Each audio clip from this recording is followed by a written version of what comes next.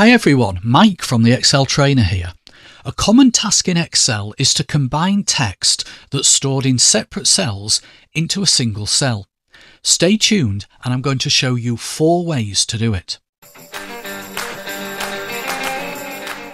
The first method is to create a standard formula.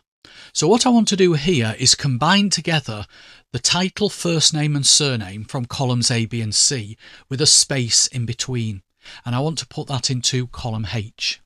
So I'll go to H4 and start with an equal sign, as you do with any formula, and put A4.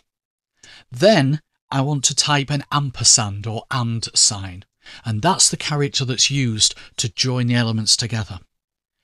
After the title, I want a space, and because a space is an actual character, it has to go in double quotes. I then need another ampersand and B4, and then another ampersand, and then another space in double quotes, another ampersand and C4. So I'm joining together A4 with a space, B4 with a spaced C4, and then press enter and copy it down. I'll do a second example. I want to combine the 3 elements of the telephone number, that's D, E and F, and put brackets or parentheses around the middle part.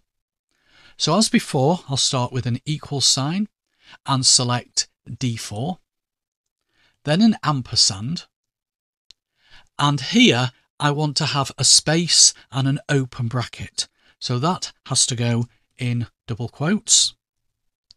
Then another ampersand, and then the middle part of the telephone number, another ampersand, and then I want the closing bracket and a space, and those 2 characters need to go in the double quotes, and then an ampersand and F4.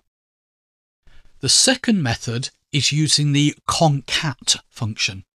The CONCAT function is actually very similar to the previous method, but because it's a function, each value is treated as a function parameter. So again, I'm going to combine title, first name and surname with a space between each element, and fixed strings like the space must be enclosed in double quotes. So in H4, I'll put equals CONCAT. Now you'll notice there's another function, CONCATENATE. I will come back to that shortly, but for this one it's CONCAT. The first item that needs to be part of the combined text is the title, which is A4. Then I have a comma, which is the standard separator for the parameters. And then I want a space, and as I said, that has to go in double quotes.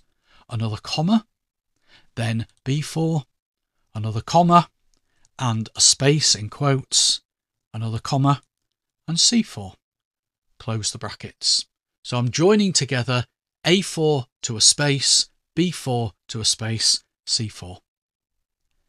And copy that down. Now, if the cells to be combined are adjacent to each other in a column or a row, and you don't need anything between the cell values, you can actually specify a range, and blank cells are automatically ignored. So I'm going to combine the 3 elements of the phone number, but not have any spaces, not have any brackets between each element. So I'll put equals concat, open brackets, and select D4 to F4. Close the brackets and enter. So it's combined together the contents of those 3 cells with nothing between them, and copy that down. You can see that where we do have a blank cell on row 6, it's ignored the blank and just combined together D6 and F6. Now, if you want to combine text from several adjacent cells and include 1 or more characters between each item, as long as it's the same characters, you can use the TEXTJOIN function. So here I want to combine together the name and address into a single cell with a comma and space between each item. So I'll go up to H4 and put equals TEXTJOIN, open brackets. The first parameter is the delimiter, which is the character or characters that I want to use as the separator, and they must go in double quotes, and it's a comma and a space. And then a comma, which is the parameter separator. Now I then have to specify either true or false. True will ignore empty cells. False, as you can see, will include empty cells. I want to choose true here because if we have any empty cells, I want those to be ignored. Otherwise, we'll get an extra comma and space, as you'll see in a minute, because I will change it to false and let you see the difference. So I'll just choose true, then a comma, and then specify the range, so A4 to F4, and copy that down. And you can see that there is no extra space between the 40 Winchester Road and the NR11. But if I go and change this to false, there'll be no difference here because there's no blank cells, but when I copy this down, we've now got an extra comma and space between the 40 Winchester Road and the NR11. The final method to show you is concatenate, which I briefly mentioned before, and that's similar to, but not as powerful as concat. Whilst concat can combine up to 255 items, concatenate can only combine up to 30 items. Also, concatenate doesn't have the ability to specify a range of cells. Each cell must be specified individually. So here I need to combine the first name and the surname with a space between them. So I'll go to G4 and put equals con. Now you can see that we've got concat and concatenate. The warning symbol next to concatenate means that there is a newer function available, in this case concat. The recommendation from Microsoft is that going forward you should use concat instead of concatenate. If you don't have concat, it's because it's not available in all versions of Excel. Or maybe you do have it, but you share Excel files with external consultants or suppliers who are using an older version of Excel. And if that's the case, you might want to keep using concatenate. Concatenate won't stop working, it won't throw up an error, and I don't think Microsoft will ever remove it from Excel, and if they do, I don't think it'll be for many years to come. So I think you're quite safe to continue to use it, and that's why I'm showing it to you in this video.